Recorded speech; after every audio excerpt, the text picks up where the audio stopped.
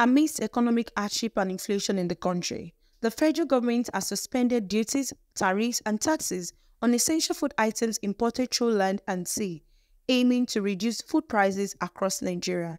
However, stakeholders in the Nigerian agricultural sector strongly oppose this decision, arguing it will further impoverish Nigerian farmers and ultimately destroy the nation's agricultural landscape. They contend that the sector, already struggling with various challenges, will face even greater difficulty competing with cheaper imported produce, which could lead to the dumping of substandard or unsafe food products into the market. Agricultural experts highlight that the suspension of these import duties undermines local farmers, exacerbates existing issues like inadequate infrastructure and limited access to finance, and fail to address the root cause of food insecurity. They urge the government to invest in local agriculture by providing subsidies, modern farming equipment, and improved infrastructure to ensure food security and support sustainable growth in the agricultural sector. As Voice of the People TV, we are on the streets to gather the people's opinion regarding the situation. Government lifting taxes or waive taxes on importation of agricultural products is a plus. It is an enabling environment for to subsidize the cost of living, because the cost of living presently is high, and is coming from the fact that we have less of agricultural produce, that the local production is not sufficient enough for the citizens to be able to sustain themselves.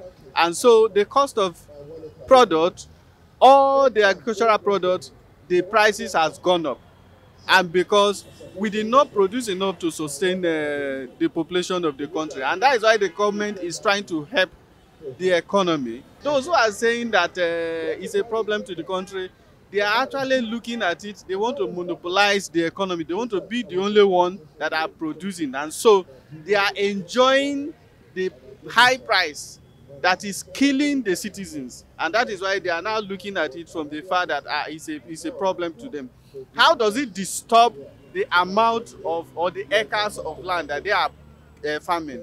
How does it affect the grain of maize that they want to farm? It does not affect it in any way. You produce your own, and we have a large market in Nigeria. So you produce your own, target the market you want to sell, and see whether you will not sell.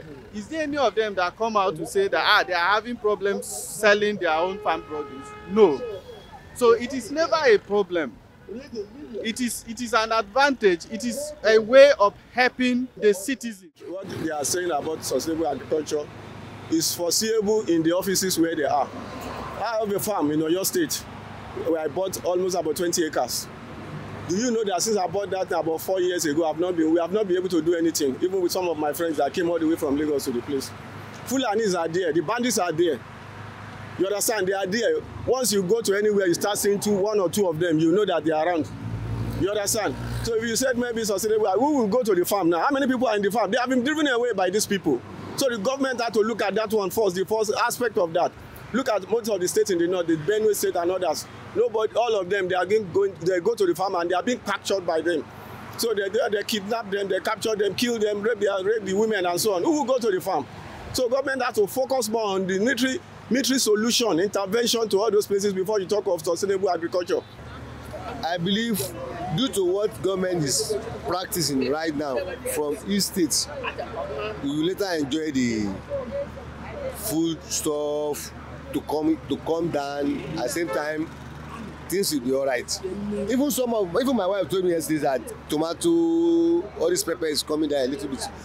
Gradually, everything will be all right. Let's give this government a space. Oidamola Olukuta for Voice of the People TV.